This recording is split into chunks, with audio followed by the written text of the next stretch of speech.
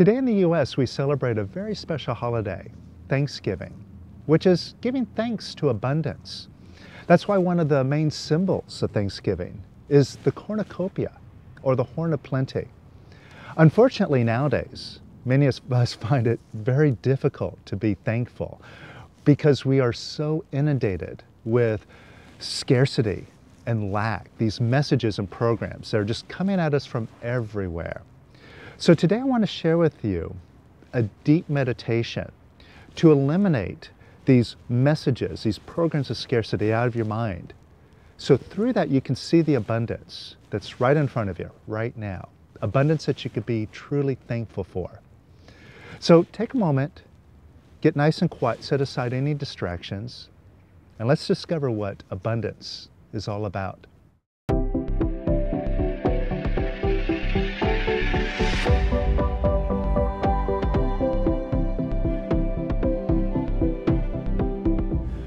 Releasing all your programs and beliefs about scarcity.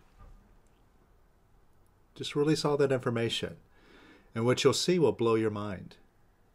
Because right now, just in our thinkiness, it has so many limitations imposed upon us.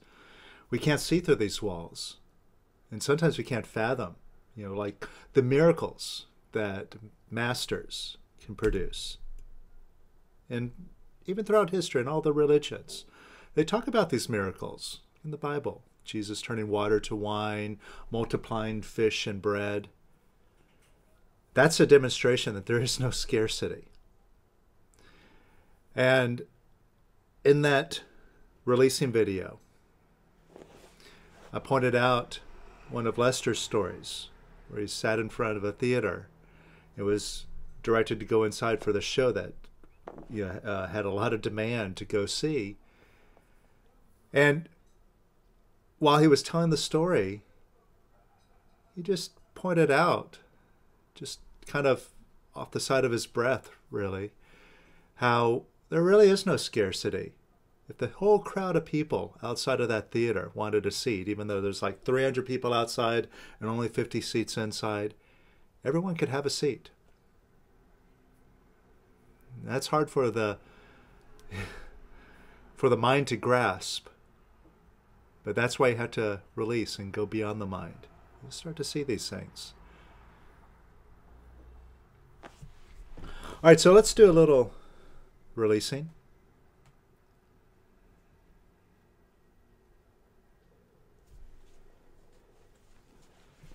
Close your eyes.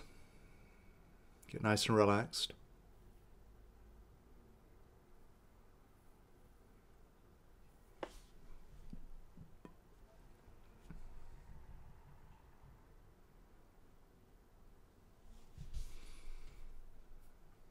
And what do you feel is scarce in your life right now? Money? Time? Energy? Like physical energy?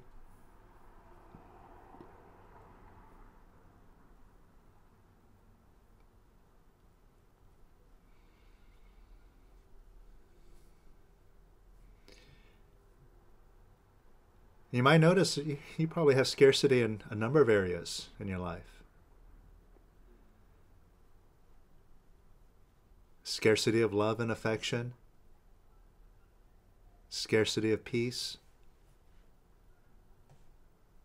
It's all the same scarcity. And it's just a feeling you have. A feeling of lack.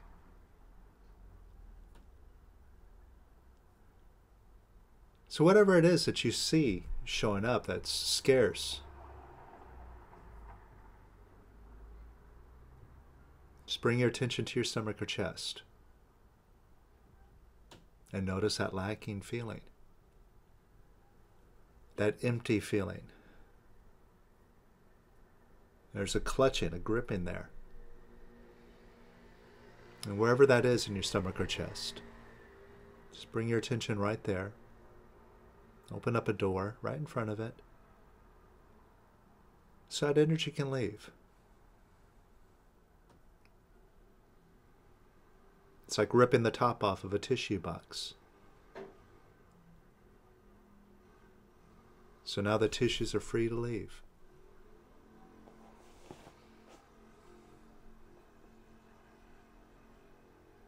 And just let it leave.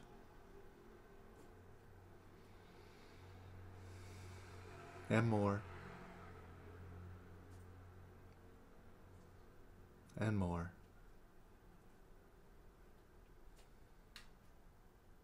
And more.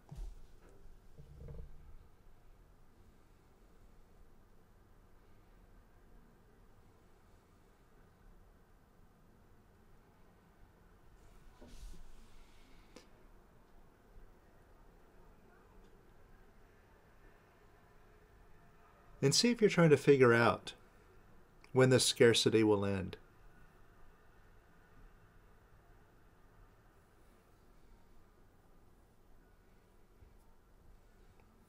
In fact, there's a lot of scarcity going around nowadays. Can't go where you want, can't travel.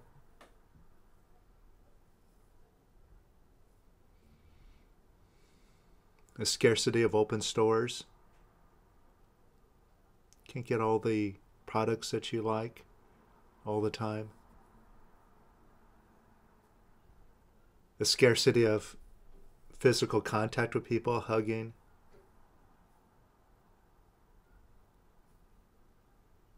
Right, just keep open. Keep letting that energy out. And you'll see the only scarcity is in you. Right now, it's just a feeling, just an energy. Let that energy leave. You might see a different picture.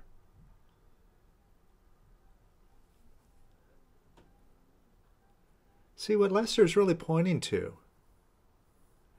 We said that if all those people outside of that theater wanted a seat, every single one of them would have their butt in a seat. That's because it is each and every person's own picture. It gives that person exactly what they want. And that contributes to the whole harmony of things. But every single person has their own picture. We all think we're seeing the same thing, but we're not.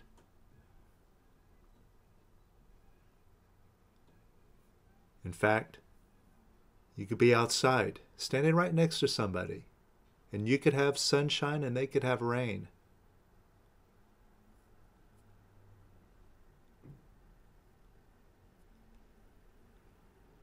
So when you let go of your feelings of scarcity, you can change the rain to sunshine immediately. All right? So even if you feel like the scarcity is real now,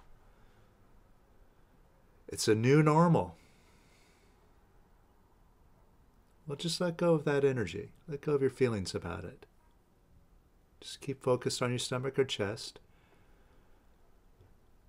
Wherever that tension is, just open up. Let that energy go. And more. And more.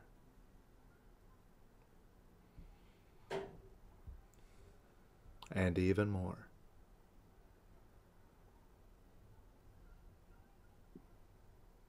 And even more. It's just energy now. Right now in this moment. It's not good. It's not bad. Just energy passing through. Watch it pass through.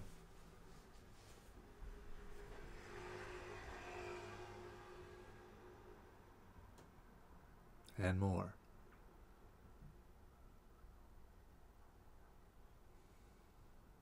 And even more.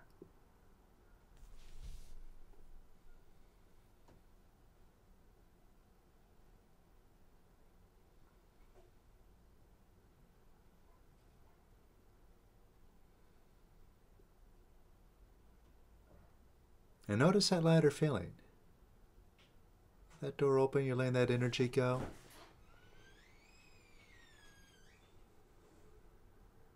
And look into that light feeling. Surrender to it. Just let that expand. That lightness. and let it expand some more. And is there any scarcity of the lightness?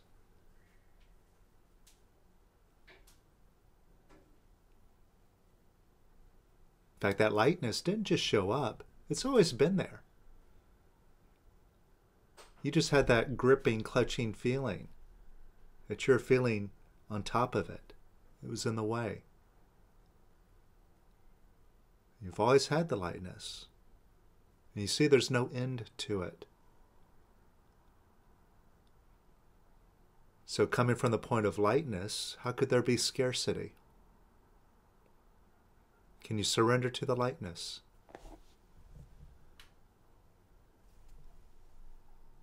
And more.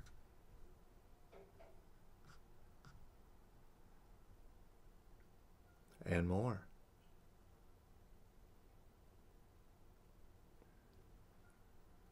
And more. And surrender some more. And some more.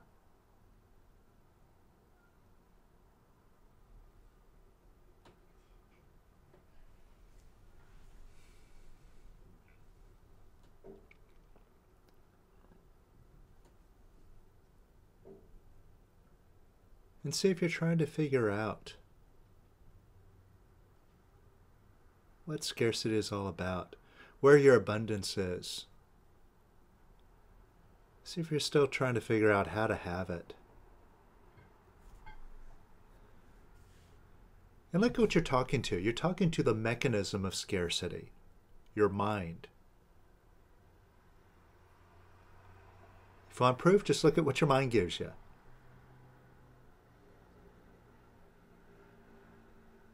It gives you a bunch of garbage. A bunch of non-answers, a bunch of I can'ts. It's throwing up scarcity all around you. Telling you that you're no good. That you're limited. You're weak. You can't do it. Basically, that mind of yours all the time tells you to beat yourself up. And see if you've been beating yourself up. Have you?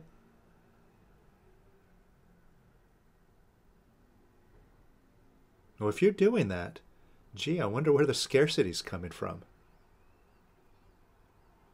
Now, how does it help you to beat yourself up?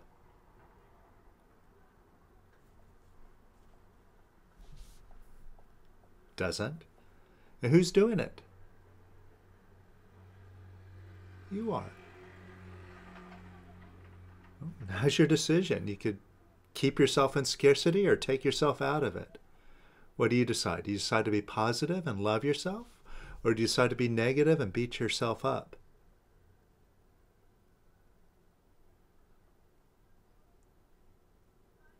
Could you let go? Beating yourself up. A little bit. Just a little bit at a time. And could you let go of beating yourself up a little bit more?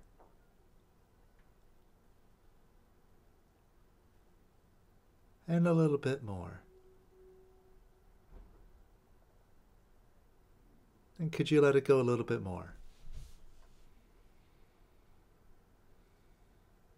And a little bit more. And could you let it go a little bit more? And more.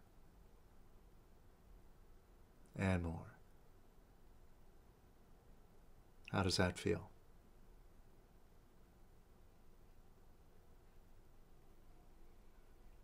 Lighter? That's your confirmation. You're moving out of scarcity. You're moving in the right direction. There's nothing to figure out about that. Now you just know you're doing it. And since you're moving in the right direction, And love is a smart thing to do. It's a good idea. Could you give yourself some love and approval? And a little bit more. And a little bit more. And a little bit more. And could you give yourself some more love and approval? And more. And even more.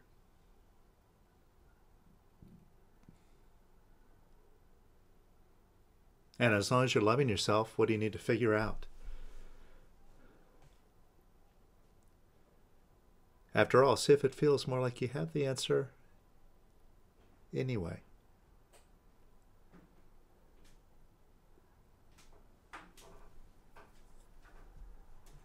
You can let go of the scarcity. Let go of that picture.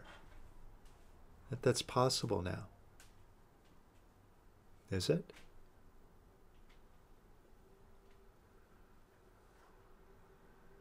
See, that's the part of you that's in charge now, kicking in. Where you have the answers. In fact, the only answer is that it's been your decision all this time. So just step out of that whole picture. Let go of that thinking. Let go of your mind. Just get a picture of your whole mind right now. Whatever that means to you. And let that picture evaporate and dissolve right now, just in this moment.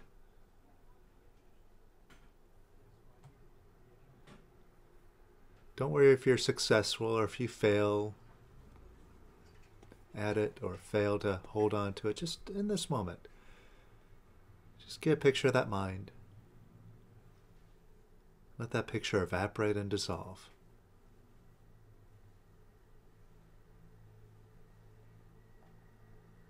And let it evaporate and dissolve even more.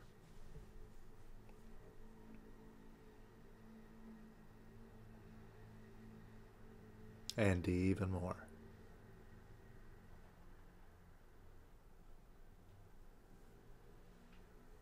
And even more.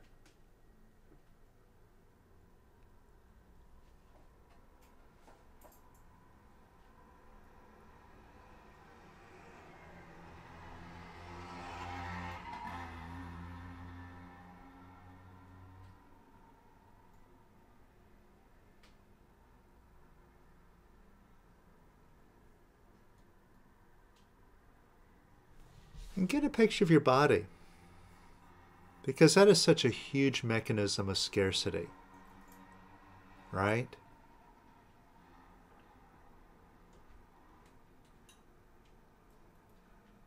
You got to keep satisfying that body. Got to keep putting oxygen in it. Got to keep putting food and water in it. Sleep. Or else it perishes very quickly. It takes your constant attention. What greater mechanism of scarcity could that be?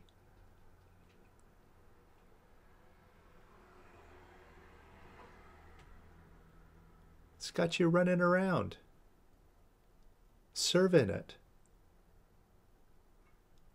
being a slave to that body. Now get a picture of your body, whatever that looks like to you.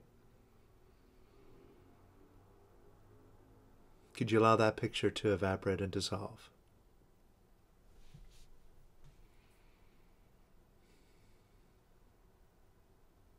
And more.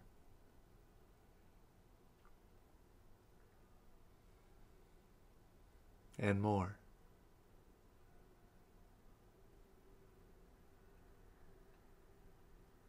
And more.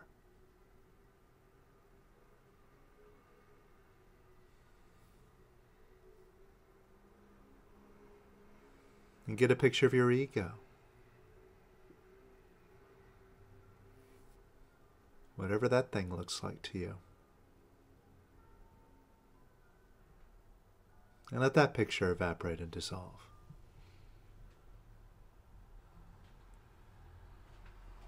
and more.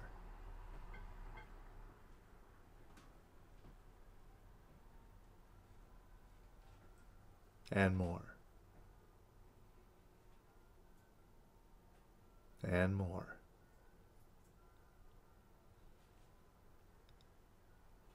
And get in touch with that part of you that says, if I don't do it, it won't get done. I have to do everything. And I value myself on all the things I do.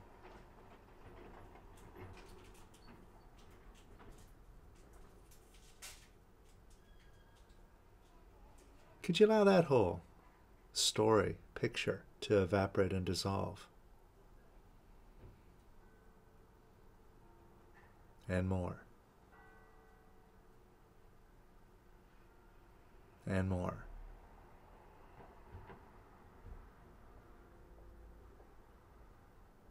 And even more.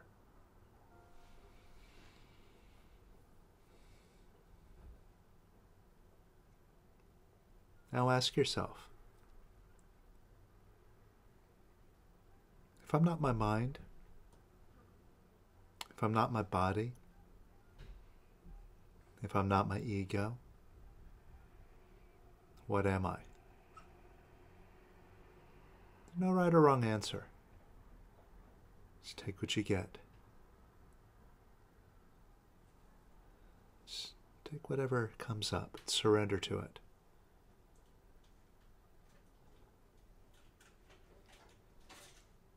Surrender some more.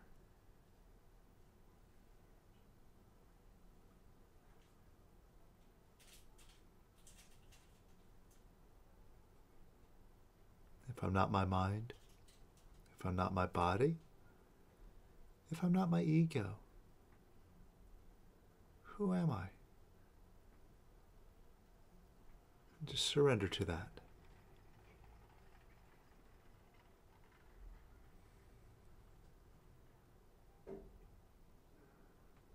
Are you?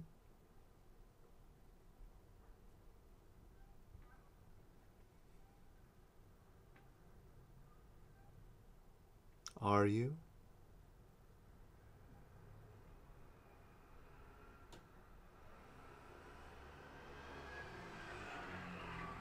Are you?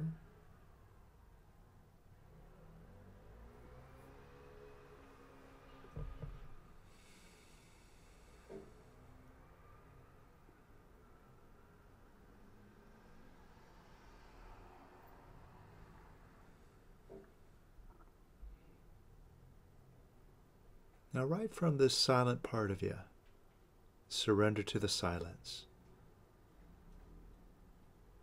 Surrender to the nothingness.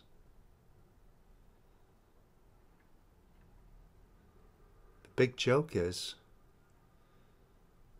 it isn't nothing. The nothingness. Nothing is everything. Nothing is alive. Nothing is spontaneous. And out of nothingness, you get very spontaneous direction and answers. See, ask this quiet. Ask this nothingness. Quiet. Is there any such thing as scarcity?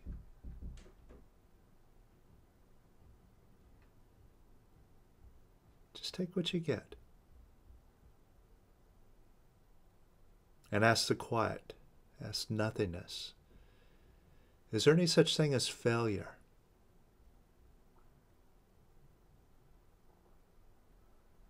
Just take what you get.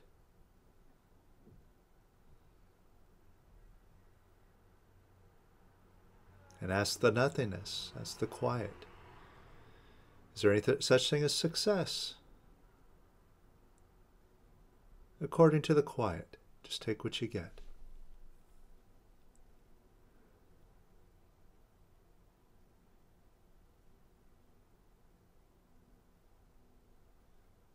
And can you disappear in this place of nothingness and quiet?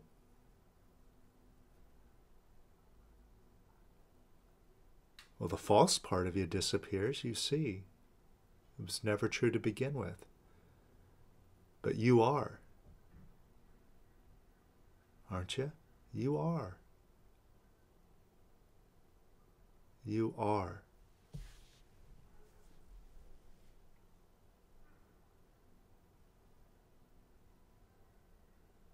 And there is no such thing as scarcity coming from where you are.